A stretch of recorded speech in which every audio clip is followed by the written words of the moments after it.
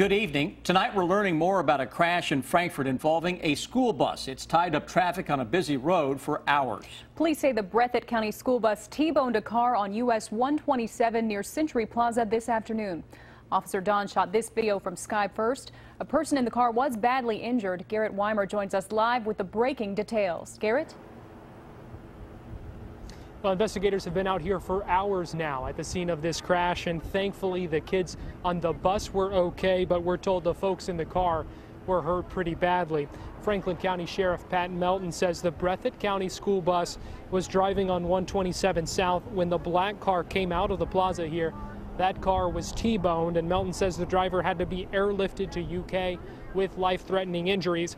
A nearby construction crew rushed to help after they saw the crash. Glanced off to the intersection, just as the bus flew through the intersection, hit the black Corolla. It slung it into the air, it landed, bounced, and flew into the ditch there.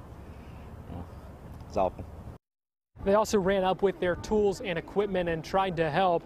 And we're told the passenger in the car was taken to Frankfort Regional Medical Center with serious injuries, and we're told everyone on the bus was okay. Live in Frankfort, Garrett Weimer, WKYT.